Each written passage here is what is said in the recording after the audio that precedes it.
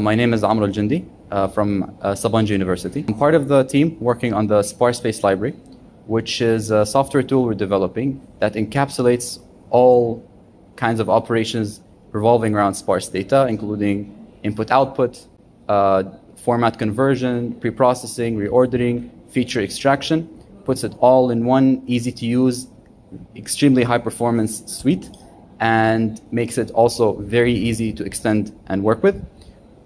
We both develop the library, make sure it's used by users, improve its usefulness around use cases that our users and our partners provide.